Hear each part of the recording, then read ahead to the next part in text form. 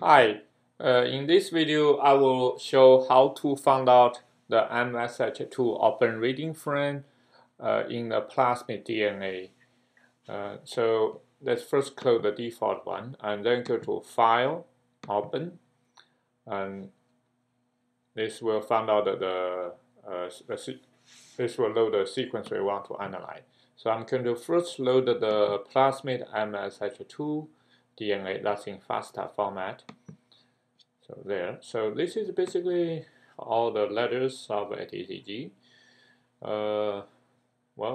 We need to find out where the open reading frame of MSH2 is. You can try to use the URI found next, but that's kind of a very little tedious since we have a lot of nucleotide here.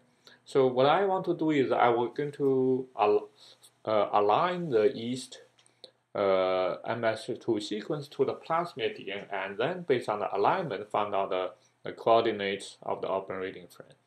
So I will open the yeast MSH2 coding sequences, CDS. This one is also in FASTA format. Yeah, so now I have two sequences, the plasmid DNA and the yeast MS2 open reading frame. Notice the last one is a stop codon, TAA, so I don't want to, the stop codon, sometimes we don't consider that's the open reading frame, but let's just, I'm going to remove it. So I only want to annotate the protein region. So there, and then I'll go to Tools, Align Sequences. I'm going to choose the first one for the plasmid DNA, and the second one I choose the CDS for MSH2. Everything is default. Click OK. Now we have the alignment. So, okay, let's make it bigger. There we see the position, that's the ATG. So how do we find out the coordinates of this? So this is 3400. The last one, this is 3400. This is 3301 here.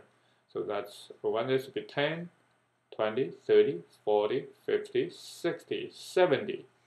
And there are two, so this should be 78. 79, 80. Yeah, this the first position is 78. That's a 3378. So I will take a pen and write it on a piece of paper on the side. 3378. And then we will scroll down.